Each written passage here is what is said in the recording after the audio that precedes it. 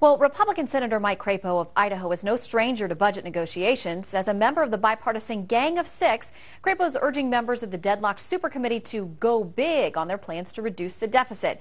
Senator is kind enough to join us now in studio today. Thank you for coming in. Good to be with you, Shannon. All right, so you're urging go big. You're something more in the neighborhood of $4 trillion in cuts, but it sounds like this group is almost given up on even getting to the bare minimum of $1.2 trillion in cuts. What do you think is going to happen? Well, it appears from what we are seeing that there will not be an agreement in time. But that does not mean that the debt ceiling agreement will not be met. In other words, there is a sequestration that will generate about $1.2 trillion in additional savings. It's just going to be really messy. And what do you make of the talk from some on Capitol Hill that they want to go around sequestration, what you've already agreed to as far as cuts? You know, the average American out there thought that's the motivation for getting to bigger cuts and to better agreement. If you can just go around it, what was the point of having it at all? Well, first of all, I don't think that Congress will be able to go around it. There may be an ability to adjust it, meaning fine-tune the impact of the sequestration. I'm not even sure that that will work. But the bottom line is that one way or the other, the sequestration amount of $1.2 trillion will be achieved. All right, there are a lot of groups that have been working sort of behind the scenes or in a parallel fashion in case the committee doesn't get it done to do something else. Tell me about what's going on with the Gang of Six. Do you have a plan waiting in the wings?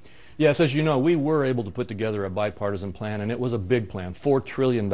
And that's not just a number that we picked out of the air. You have to hit at least $4 trillion in order to keep America's head above water, breathing oxygen, rather than going under. And so regardless of how this deal works out, we've got to continue working, and we're building that. We now have about 45 senators and over 100 House members who have agreed to the target of $4 trillion and who are ready to make the compromises necessary to get there. But we've just got to keep working, and frankly, America is coming together to recognize that Congress needs to put aside the partisanship and move forward. We don't have time for gridlock any longer. Okay, if the supercommittee doesn't get it done by Wednesday, how quickly could the Gang of Six plan be put into legislative form or offered up in some way that it could be available to lawmakers to consider and maybe even vote on?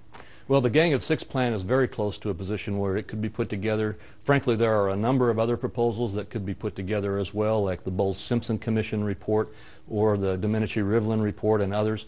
And so it's not that we don't have the understanding of what to do and how to do it. We could put the plans together. It's building the bipartisan consensus in order to move forward. And there are a couple of sticking points. Let's talk first about what Senator Kerry had to say there, one of your colleagues. He said basically that it's all about Republicans not being willing to give up tax cuts for the wealthiest top earners. Fact or fiction? Well, you know, I have to disagree with Senator Kerry on that one. The Republicans did put forward tax revenue increase proposals with regard to the supercommittee, and they did focus them on the highest income brackets. The battle that Senator Kerry seemed to be mentioning there is whether to keep the Bush tax policies in place. But remember that the Bowles-Simpson Commission, the Gang of Six, and frankly every group that has analyzed this has said that we need to reform our tax code.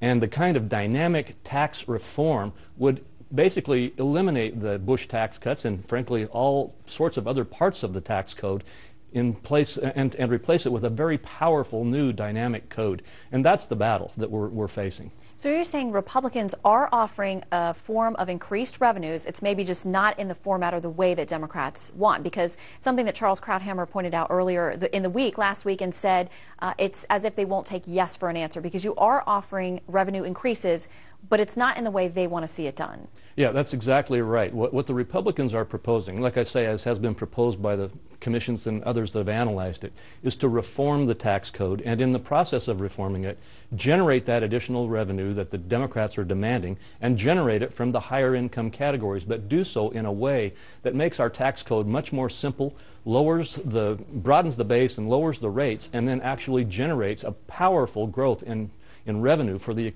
entire country. All right, Senator Crapo, thank you very much for your time. We'll see how this plays out this week and whether the Gang of Six is back in business. Thank you. Thanks.